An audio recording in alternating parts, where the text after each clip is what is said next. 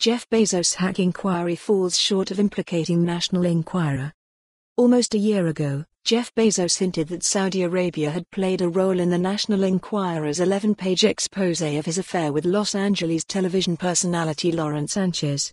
In making the case in a post on the website Medium, Bezos noted that his newspaper, The Washington Post, had published Saudi dissident Jamal Khashoggi and had also covered the kingdom's suspected role in his murder.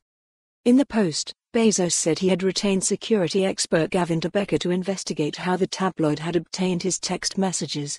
This week, a forensic analysis commissioned by Bezos was made public, and it concluded with medium to high confidence that his iPhone X had been hacked after he received a video from a WhatsApp message sent to him from an account reportedly belonging to Crown Prince Mohammed bin Salman of Saudi Arabia, with whom the billionaire had swapped contacts at a dinner in Los Angeles.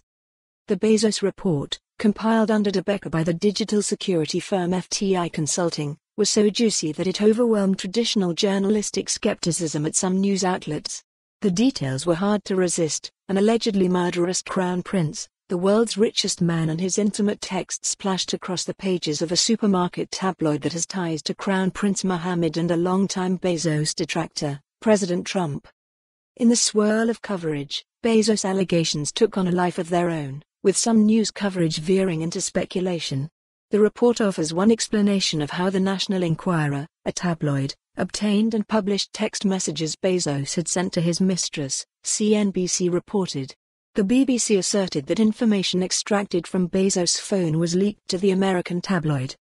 In fact, the report did not definitively link the hacking to the Enquirer exposé. Months of reporting by the New York Times and other publications, including information that has emerged in recent days, appears to refute the notion that the Enquirer, owned by American Media Incorporated, received the information for the exposé from a foreign hack of Bezos' phone. The hacking of an American by a foreign leader would count as an affront to national sovereignty and security under normal protocols.